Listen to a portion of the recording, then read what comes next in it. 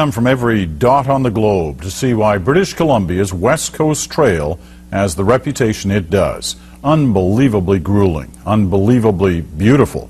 But winter storms have caused so much damage, officials are scrambling to open it by May for the 100th anniversary hiking season. If you don't think you're up for the 77-kilometer challenge, though, don't worry. Mark Kelly tackled it for you before the storms hit, spending 7 days on the West Coast Trail.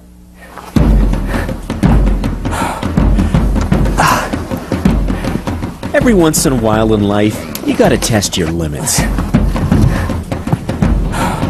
Most of us wouldn't choose to go to a place where everything is hard. It's pretty tough, man.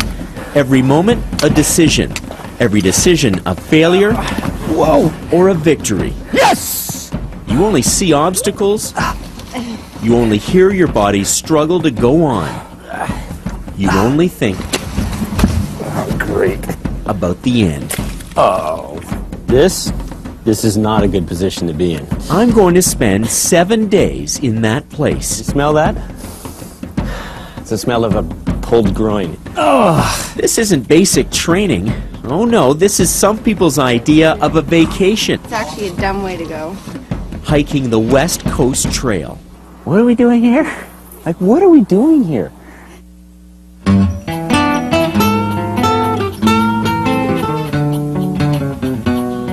It all started in Victoria at 6 a.m. Well, it was supposed to. You see, I was half an hour late and had to flag down the bus, latte in hand. The perfect symbol of how ill-prepared I am. First, a 6-hour logging road ride to the trailhead. I kind of feel like puking, so I turn to our guide Gontron for a little pep talk on the hike ahead. So if I make it to the end, this will be a great experience. Oh yeah, it'll be a great experience, irregardless if you make it to the end. But it's definitely not a guarantee that everyone finishes. So. Was that right? Oh yeah. Not finish? Why wouldn't I finish? Now, if you encounter a wolf or a cougar anywhere on the trail, then it's important that you do not run. I guess that's my answer. This orientation session is full of valuable information. Wild animals? Don't run. Tsunami? If the ground shakes or the water recedes, run. Then I notice over her shoulder, it says there have been 26 emergency evacuations in the past few weeks. I wonder if one of us will be number 27. Have you ever done this before? No. Have you? No. Hiked? No. None of you? No. Man, I've got weak link written all over me. Especially when I put on my pack. We have to carry everything. Food, clothes, and camping gear. Imagine giving a 7-day piggyback ride Now that's how it's gonna be. to a 12-year-old fat kid. Oh, man. How's that feeling? Hefty? I was feeling pretty hefty. We flew 6 hours, we drove 6 hours, and now we're on the edge of the country right here at the beginning of the West Coast Trail. I have never done anything like this in my life before, and I am nervous. And I don't get nervous for a lot. This time I'm nervous, and I'm already behind. And the people I've got to keep up with? Zina, the German soccer player with six-pack abs. Miriam and Stefan, professional handball players from Switzerland. Shannon, a marathon runner from Vancouver. And Annika, an aerobics instructor from Toronto. Oh, this is brutal. My hips are killing me. My back's killing me. We're probably 3 kilometers into a 77-kilometer hike. I am so sore. Why is it that when I look around, nobody looks tired but me? That's not good. As I come up the ladder and find the whole group waiting for me, I'm seriously thinking, I cannot do this. Day 1. Man, this is a great introduction. Yeah. Aren't you glad we're going the easy way first? Oh, that's right. This is the easy end of the trail. It only gets tougher right up till day 7. Oh. As we finally make camp, I'm wondering, why do people do this? Yeah, I'm trying to get beyond the heart. I'm trying to think more philosophically about this, that, you know, we're on the edge of the country right here. We're hanging on by our fingernails to the west coast, and it's so beautiful. There's a moon over my shoulder. There's a whale out there. This is amazing. Ah. But I am so sore. I am so sore.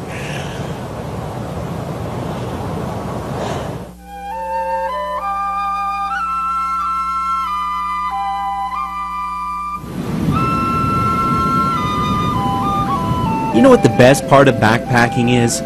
Sharing the sound of the surf and a hot cup of joe with my new pals. How's your body feeling today from yesterday? Yeah? Yeah. The worst part of backpacking? But I don't want to...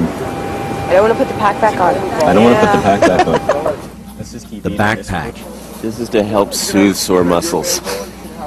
But I take one for the team and offer to carry the giant jar of honey. How many kilometers today? We're basically doing 14 kilometers. If I'm going to get what this adventuring is all about, that's awesome. I've got to quit whining and step up. They call this coastline the graveyard of the Pacific. There's a shipwreck for every kilometer of the trail. While it may feel like a death march, the trail was built 100 years ago as a lifeline. After a shipwreck and swimming ashore, the survivors had to hike this back to civilization. It kind of puts our blisters into perspective. Wow. Do you think this is changing your perspective? Just realizing that my problems aren't problems at all. It's just daily stuff. It's so unimportant at all. Yeah, we all need this. But we don't all get it. Yeah, I'm alive right now.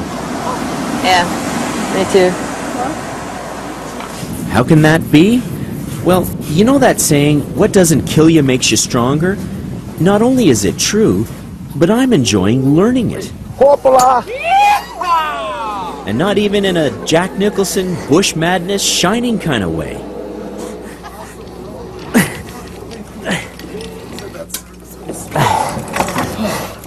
And when we hit camp, I meet a 60-year-old Crown prosecutor from Ontario who explains why we give up comfort for this. This is so well known around the world, and everybody who writes about it is writing about the joy of the challenge. It's demanding as hell, but every time you come through it, it's just a little more of, yeah, I'm here, I've done this, and I'm part of it now. Yep, I'm part of it too. A survivor. I'm just like the people who hiked this trail 100 years ago, but with better gear. I got my confidence back today, and what a huge difference that is. That's, in 24 hours is a total turnaround for me. But I don't want to get too cocky about where I am, because I think there's something waiting for me down there that I have no idea what it's going to be. And I just want to be ready for it.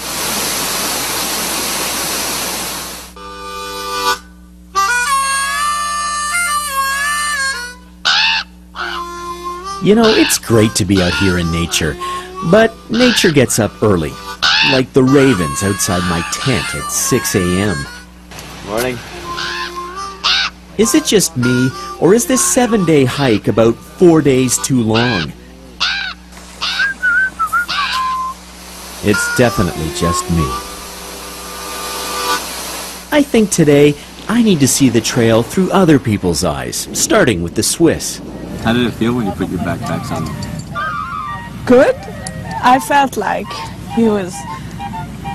I was used to him and he was used to me too. So it was good, like, oh, come on friend, let's go. Me and my backpacker still feuding, while they were in awe over the bald eagle and ogling the seals. It's like they've never seen wildlife before. And apparently the seals have never seen Swiss either. looking out and looking at us and thinking, oh, they are so stupid, just running by the beach like idiots. Miriam tells me there are so few places in Switzerland where you can walk for days and not run into someone. And then we ran into someone. The Dididat First Nations run a river crossing and crab shack for the hikers. I asked our skipper why he lives here in the middle of nowhere. You serious? Somebody's going to pay you to be out here, eat fresh salmon and crab all the time? You'd say no to that? Oh, look at this. Now I see his point. Dwayne, you've made my day. This is my kind of wildlife, steamed and slathered in butter. Stefan, you've never had crab before. I like it very much. Our host Dwayne tells a story of how his people settled here because of the salmon, the crab, and the splendor of this place. Every time I leave home, I get a deeper understanding as to why people say I'm in such paradise. This has been my family's home for at least 8,000 years. We're not going anywhere. They have everything they need in their own backyard. And later on, Zena reminds me, so do I. It's unbelievable. And when we are up on the hill, I love to watch over the ocean to see the waves, or even the fountain. Just the fountain, it makes me feel like, wow, there's a whale. Just to know they're out there. Yeah, that's just like, wow. Your eyes are opening and everything. You're seeing so much. And I find when I'm talking to you, I'm seeing more just by hearing what you're saying. Now I understand the spirit of the explorer. What keeps you going is always wondering what's around the next corner. Maybe those of us from Tribe Toronto just need to open our eyes to the adventure.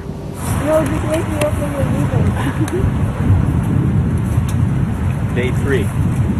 We were all slowing down though. Pace yourself.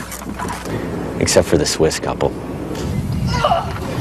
I think they were getting faster as the day went on. I don't know how they do it. Are you having any frustrations on this trip? Face to face Not so with far. the fiercest creature on the West Coast Trail. It was quite as I expected.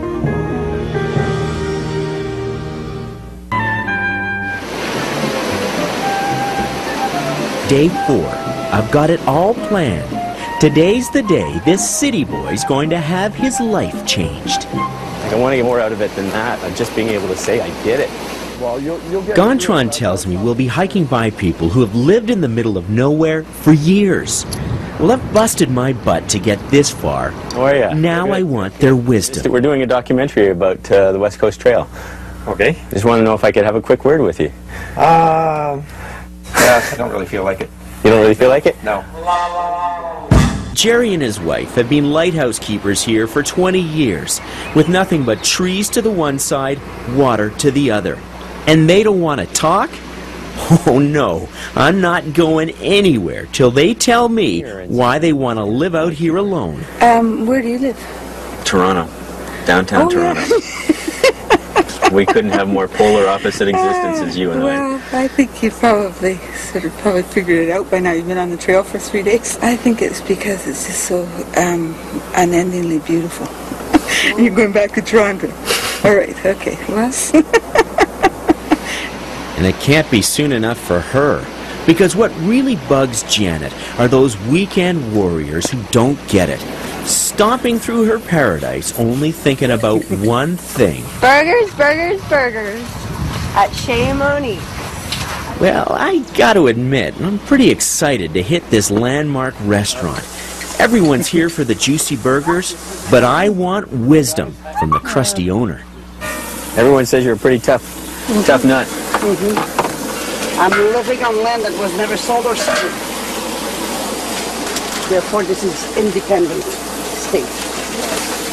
I'm a rebel. Monique tells me she moved out here with her First Nations husband to reclaim the land, hoping others from the band would follow.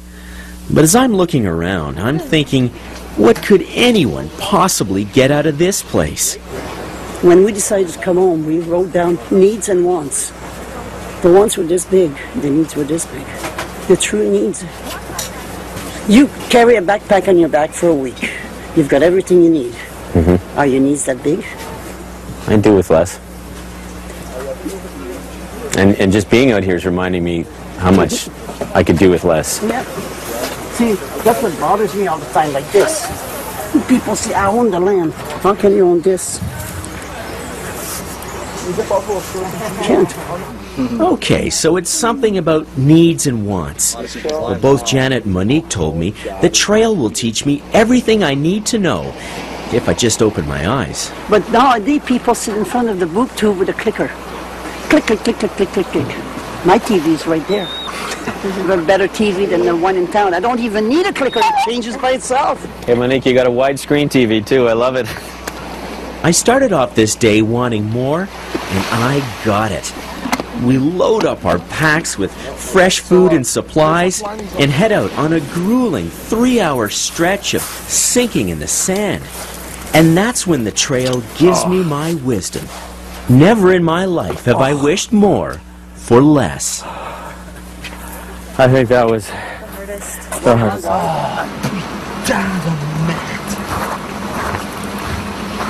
That was tough, hard. Have you been broken? I'm not broken yet, but I was quite close. And I'm feeling bagged and dirty. But we're having fun, right? Totally. Loving it. I'm so glad I did this for my holiday. Yeah, that's right.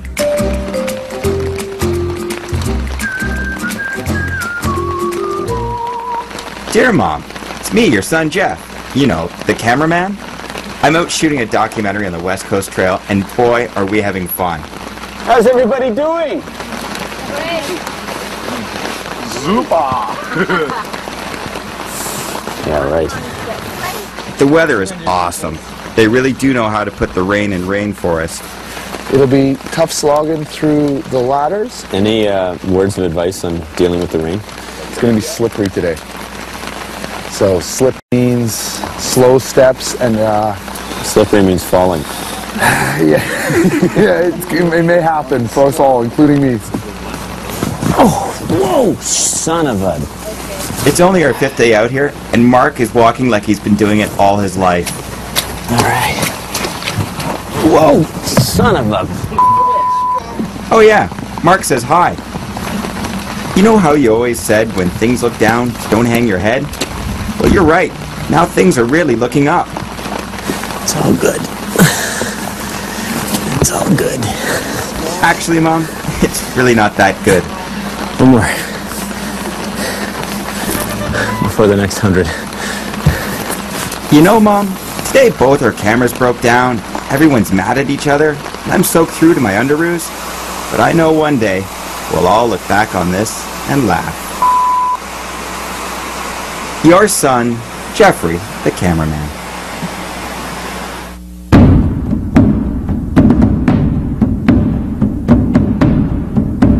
You know what?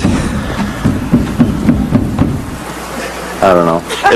Oh, now you're nothing to say. No, I don't. This is what happens when the trail breaks you. It was beautiful weather. The group that was camping beside us now wants to hike the last 2 days in one just to end their misery. Oh man, it was brutal. And the wet. I just can't handle the wet. You know, on this trail, where your mind goes, your feet will follow. Now how do I get back up? You tell yourself it's bad, then it is. And you know what's bugged me more than anything out here? Mud. The people who want to tell me the tricky part. Just how bad it's going to get. Every day you spend here, you're looking forward to harder stuff. I'm not sure why people want to tell me that. But you get the big set of ladders. Is that right? Yeah. You do it the hard way. Yeah. They take so much joy in telling me how crappy it's going to get. It's 30 stories. Straight up. 30 stories! Think about that. Just when I'm feeling my lowest, Shannon reminds me we're out here doing this because it's hard. I think that's part of it. It's to try and challenge yourself and still stay positive and enjoy your surroundings without being too frustrated, because I just think that there's so many people that aren't able to do this type of trip, and I just feel lucky and proud that I've been able to make it this far. You know, I don't think we discover ourselves out here. I don't think we find a new inner self out here. I think what happens is that in many ways we accentuate who we are out on this trail. We all need a helping hand. I've been lifted out of the mud. I've been helped with words of encouragement when I have been down, and that's what's got me through 6 days so far on this trail. Not the other people. And when we got to camp that night, I discovered the Get the Hell Out of Here gang from this morning didn't. Not only are they here, but they're laughing. But you were miserable. We're not now. You don't get a true West Coast Trail experience if it's dry the whole time. You have to experience the rain. You have to experience the mud. Otherwise, it's the West Coast Trail. West Coast Trail. You shared your worst day with your best friends. Yeah, exactly. And what a great time it was. After pushing our limits for 70K along this trail, we know we can do this. And that makes you feel like you can do anything. The lesson we share? Well, I think our theme song says it best. I was singing Journey too. What song were you guys singing? We were singing, what's the name of that song? Journey. Don't Stop Believing. Don't Stop Believing, that's right. I can't believe it. In times of strife and searching for inner strength, we found Journey.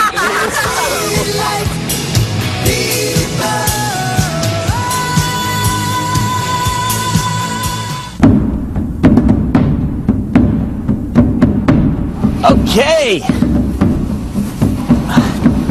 Last leg. And it starts straight up.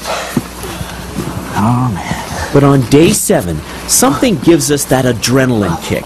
It's all uphill. For the love of God. It's called FLS, Finish Line Syndrome. Hey, everybody needs to touch the 5K marker for good luck. As my journey comes to an end, I run into people just starting theirs.